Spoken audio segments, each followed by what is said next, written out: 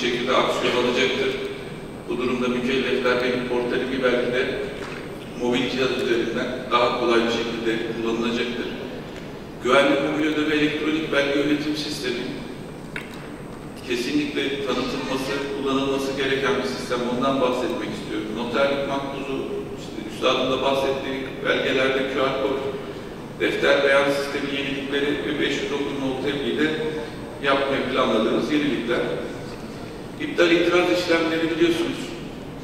Daha önce de kısmen vardı. İşte e-faturada ticari fatura senaryosuyla reddedebiliyordunuz. Temel faturada iptal portalini kullanabiliyordunuz ama ya da e-arşivde iptali raporlayabiliyordunuz eğer entegrasyon ya da özel entegrasyon yapıyorsanız. Ama bir TTK'ya göre yapılan itirazı bize bildiremiyordunuz. Bu da tabii farklı sıkıntılar doğuruyordu. Biz buraya nereden geldik? İşte sizlerin talepleri doğrultusunda BABS formlarından nasıl vazgeçeriz? Onun ihtiyacını nasıl karşılarız ama onun öncesinde e-belgelerle ilgili elimizdeki verileri daha sağlıklı, daha temiz hale getirmemiz gerekiyor. Şöyle bir örnek vereyim. 2017 yılında bir faaliyet raporuna veri hazırlarken dikkatimizi çekti. Türkiye düzenlenen e-belge tutarı Türkiye'nin milli hasılasının daha üzerindeydi. Dedik nasıl olabilir? Bir tane fatura, o dönemki rakamlarla söylüyorum, 4 trilyon TL olarak düzenlenmiş.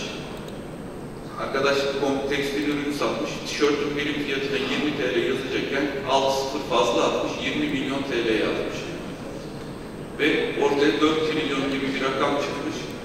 O rakam üzerinden çalıştığınız zaman ortaya bambaşka sonuçlar çıkıyor. Dedik ki hem mükelleflerimizin hakkında daha doğru bilgilere sahip olalım hem de siz meslek mensuplarınızın yüklerini hafifletelim. Bu kapsamda iptal itirazımız başladı. Devamında sanal BABS uygulamasına başladık.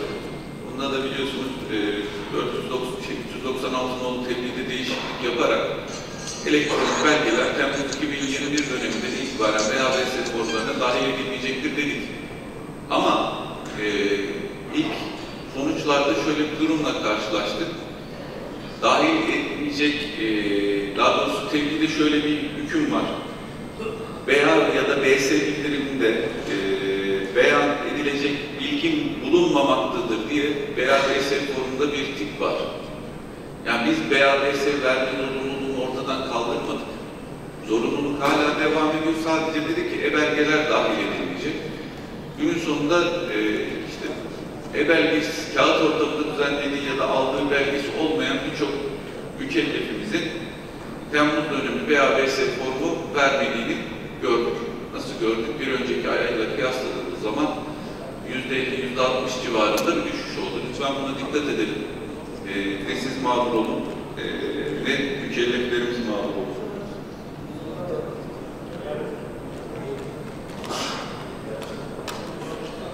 Diğer bir konumuz döviz alım satım belgesi ki inşallah 2022'de bunun içine kıymetli maden de dahil edilecek. Biliyorsunuz döviz bürolarımız ya da kanun adıyla yetkili müesseselerimiz kağıt ortamında basılı belge kullanıyorlar ve döviz alım satım işlemlerinde bu belge düzenleniyor. Gerek sektörden, gerek bakanlığımızın ilgili birimlerinden gelen talepler doğrultusunda döviz alım satım belgesini elektronik ortamda düzenlemek üzere gerekli hazırlıklarımızı yaptık. Teknik kılavuzumuzu yayınladık. Burada çok önemli bir husus var. Sizlerden ricam siz de odalarınız dahilinde üyelerinizle paylaşın. Mutlaka yetkili müessese mükellefi olanlarınız vardır ya da odalarda vardır. 509 nolu teklif bize bir yetki veriyor. Diyor ki başkanlık öncesinde duyuru yapmak ve 3 ay süre vermek kaydı ile yetkili müesseselere elektronik döviz alım satım belgesi düzenleme zorunluluğu getirebilir. Biz bu zorunluluğu kullandık. 30 Eylül tarihinde bir duyuru yaptık ve dedik ki 1/1/2022 tarihi itibariyle yetkili müesseseler düzenleyecekleri döviz alım satım belgelerini elektronik döviz alım satım belgesi olarak düzenleyeceklerdir. Bu yüzden lütfen bu konuda da hassas olalım ve sizler de mükelleflerimiz herhangi bir mağduriyet yaşamasın. E-adisyon belgesi uygulaması ihtiyaç bize dışarıdan gelen bir talep oldu, sektörden gelen bir talep oldu. Dediler ki, malum pandemi koşulları, işte teması azaltmaya, kesmeye çalışıyoruz ama orada da hala bir kağıt adisyon belgesi var. Ya da farklı adisyon uygulamaları var. Bunların bir ürün yok, bir standart yok. Bunları standart hale getirebilir misiniz dediler. Ve bunu direkt ilgili sivil toplum kuruluşu talep etti diyelim. Biz bununla ilgili de gerekli hazırlıklarımızı yaptık. Ve döviz adisyon belgesini de elektronik belge haline getirdik. E-Arşiv portal entegrasyonu. Bu çok kritik bir konuydu bizim açımızdan. Şöyle ki, Cenk Bey de burada bilir, biz e-belge uygulamalarına dahil olmayan mükelleflere dedik ki, vergi mükellefine yaptığın satışlarda, 5.000 nihai tüketiciye yaptığın satışlarda, 30.000 TL'yi aşan tutarlardaki işlemlerde başkanlık portalini kullanacaksın, buradan belgeni düzenleyeceksin. Peki bu portale neyle gireceksin? Dedik ki, mali mühür, elektronik imza da alman, interaktif vergi dairesi kullanıcı kodu ve şifrenle gir. Ama bu arada bir sürü kurumsal firmalar da yaptı bunu. Ama merdiven altı işletmeler de yaptı. İşte bizim sayfamızı okuyarak mükellefin kendisine özel ve mahrem olan interaktif vergi dairesi kullanıcı kodu şifresini almak suretiyle bu portal üzerinden fatura düzenlenmeye başladı. Tabii biz ilk başta şununla karşılaştık. Dendi ki, mükelleflerden dönüş oluyor tabii bize. Sizin portaliniz diyor yanlış fatura oluşturuyor.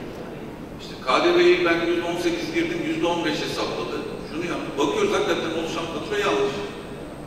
Sonradan öğrendik ki hiç bizim portalle ilgisi yok. İşte sayfayı okurken, oraya o bilgiyi yazarken birçok süreci manuel yapmış. İşte bir şeyleri eksik yapmış. O yüzden mükellef mağduriyetlerine neden olmuş. İlk günlerde çıkıyordu işte basit mükellef. Yani ben diyor işte A yazılımının ekranını kullandım. 1000 liralık fatura kesecekken 1 milyon liralık kestim. Ben şimdi bilançoya mı geçtim diye soruyor. Diyoruz, geçmedin evet ama yaptığın şey risk. Neden risk? İnteraktif vergi dairesi kullanıcı kodu ve şifresi dediğimiz çok fonksiyonel bir bilgi. İnteraktif vergi dairesine girmişsinizdir. Daha girdiğiniz zaman ana ekranda ilk önce borcunuz çıkar. Siz bu bilgilerinizi üçüncü parti yazılımlarla paylaşıyorsunuz ama bunlar bu işi hayrına yapmıyor.